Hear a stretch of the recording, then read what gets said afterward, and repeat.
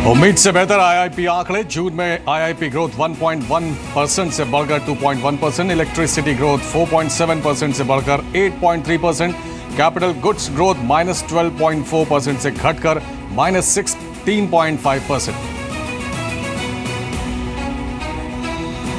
महंगाई के मोर्चे पर फिर बुरी खबर। जुलाई में रिटेल महंगाई 5.77% से बढ़कर 6.07%, दालों की महंगाई 26.86% से बढ़कर 27.53%, सब्जियों की महंगाई घटी।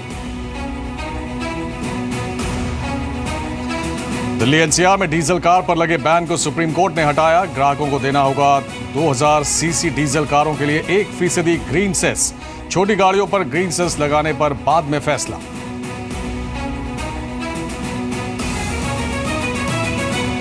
टेलीकॉम झगड़ा पहुंचा पीएमओ, सीओआई ने की ट्राई की नीतियों की शिकायत। टेलीकॉम मंत्री और सेक्रेटरी के साथ सीओआई ने की बैठक, कहा ग्राहकों के हितों का रखा जाएगा ध्यान।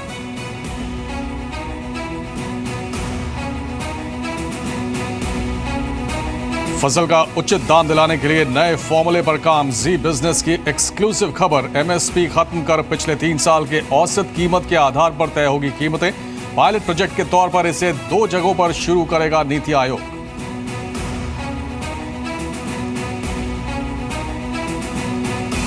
आदित्य बिरला ग्रुप के मर्जर पर खड़े हुए बड़े सवाल।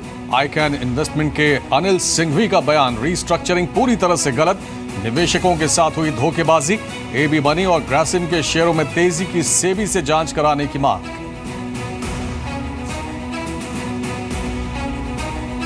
अच्छे विदेशी संकेतों से बाजार में आई खरीदारी। निफ्टी 8650 के पार निकला, सेंसेक्स 293 और निफ्टी 80 अंक चढ़कर बंद।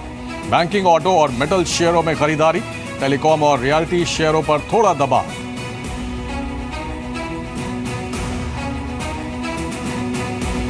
अनुमान से बेहतर एसबीआई के नतीजे। 8% से ज्यादा उछला एसबीआई का शेयर। बैंक का एनपीए आशंका से कम बढ़ा।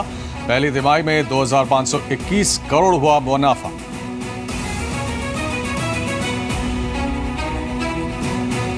आने वाले दिनों में आ सकते हैं कई इंश्योरेंस कंपनियों के आईपीओ। आईआरडीए ने दिया प्रस्ताव। 8 साल से कारोबार करने वाली कंपनियों को लाना चाहिए आईपीओ। डिस्कशन पेपर जारी कर सभी स्टॉक होल्डर से मांगे जाएंगे सुझाव। ऑल पार्टी मीट में बोले पीएम, हमें दिल जीतना होगा कश्मीर का। पाकिस्तान अधिकृत कश्मीर को बताया भारत का अभिन्न अंग, लेकिन कश्मीर में सर्वदलीय प्रतिनिधिमंडल भेजने पर अभी फैसला नहीं।